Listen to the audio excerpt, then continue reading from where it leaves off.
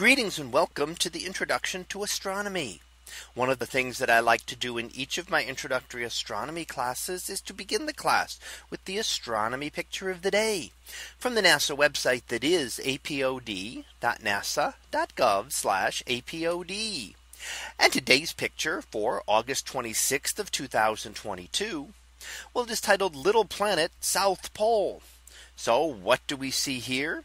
Well, here is a picture of the entire sky and the entire view on Earth all at once. And this was taken from Earth's South Pole. Now it's a little bit different image in that everything has been compressed here. And the South Pole, in fact, what they'd call the nadir, the point directly straight down, is what is centered on the image. And then we head off into the sky all around that. So we see essentially a 360-degree view of the horizon there on what is called the little planet. So that is our horizon on Earth. And in fact, showing the markers towards the bottom, the 12 flags, which represent the original signatories of the Antarctic Treaty. So those are down towards the bottom. And up towards the top, we can see the glow there, and that glow is dawn. And that is the sunrise after 6 months of darkness. If you are at the pole, the sun will rise once every 6 months and then remain up in the sky for 6 months and then will set.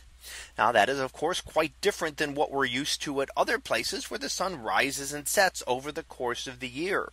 But the closer you get to the pole, the longer the days and nights will become in summer and winter respectively. So the closer you get there and we actually hit the pole, then the sun would rise and then stay up above the horizon for 24 hours a day until it slowly sets 6 months later. Now in the sky, we can also see the aurora. The green glow there is the aurora. In this case, the aurora australis for the southern lights, as compared to the aurora borealis for the northern lights. But we can see that glow as particles from the sun strike Earth's magnetic field and are funneled in close to the magnetic poles, causing excitement of the atoms, especially in this case oxygen atoms in the atmosphere, which give that distinct green glow.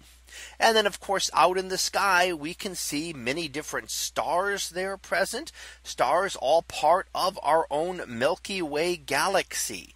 So pretty much everything that we see here is a part of our galaxy. As we look at our image today centered on the South Pole, looking all the way around the horizon of Earth with the view there, and then the aurora and the dawn up in the sky, up above the Earth, and then out in the sky, many of the different stars of our Milky Way galaxy. So that was our picture of the day for August 26th of 2022. It was titled Little Planet South Pole. We'll be back again tomorrow for the next picture. So until then, have a great day, everyone. And I will see you in class.